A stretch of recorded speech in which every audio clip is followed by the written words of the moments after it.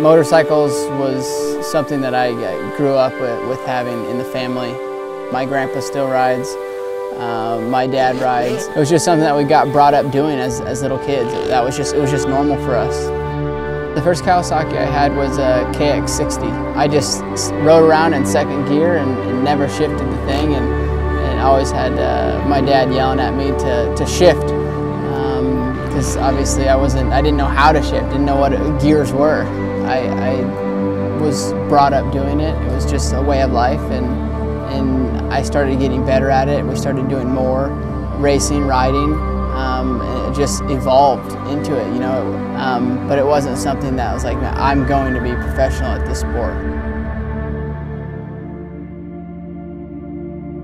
I wasn't a real dominant amateur racer. I did well.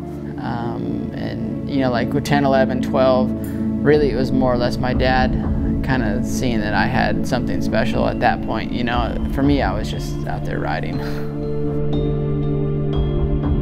We always could see the program that Kawasaki had, and that's what we wanted. Yamaha didn't have that, Honda didn't have it, nobody had it. Kawasaki was the place to be, and is still the place to be if you're an amateur.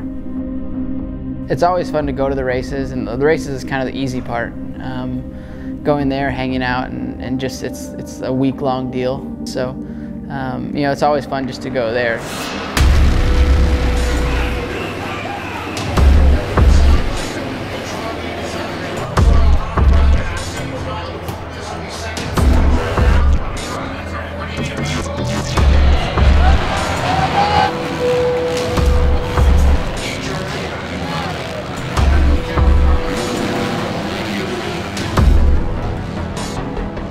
You know, nobody drives and puts in the work and puts in the effort to go there and not win. So my dad basically told me that's what, you know, that's what we're here for. And once it was serious, you learned at an early age that winning is what you want to be doing.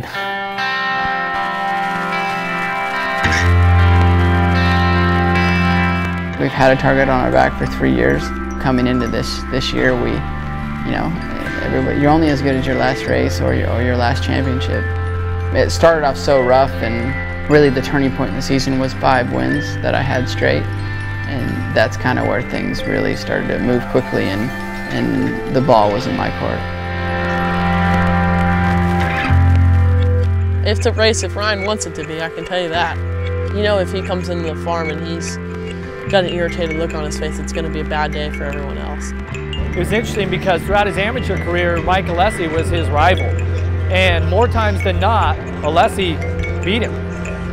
But he kept getting better. I mean, there's no doubt that getting second, you know, kind of stokes the fire, because he had developed these skills and a technique and you know, a foundation for his racing that when he became a professional is when it all came together, and then he's just unleashed the fury on the rest of the competition. It's really tough for parents and the child to keep it all into perspective, and I think that the Villapotos have done a great job with that.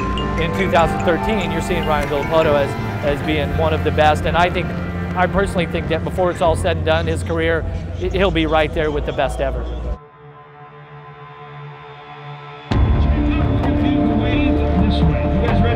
Well, it's been a wild night of racing so far here in Salt Lake City.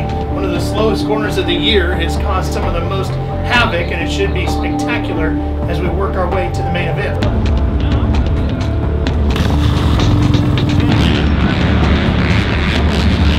Number 1, Ryan Villapoto stays ahead of both the 18 of Millsaps, the 5 of Dungey. He can secure the title tonight. So we have seen some crazy things tonight already. Don't touch that dial, folks. We're ready to go.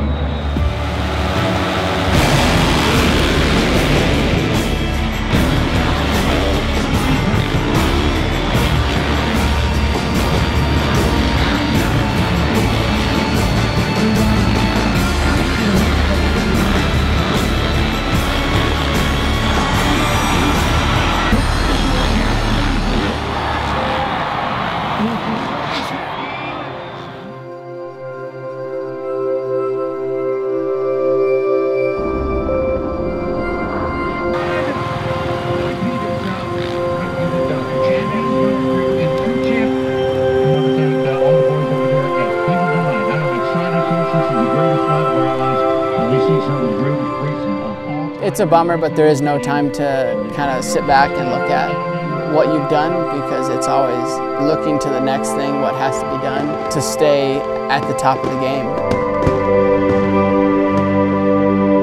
It's a very short career. To stay on top, it's you know, you're just teetering on the top, you know, so you try to stay up there as long as you can. This is the only thing I know. This is the only thing I've ever done, so I can't compare it to anything. It'll, you know, definitely it'll be something to enjoy looking back on, and I think each year that passes, you know, you'll be getting faster and faster in your own mind.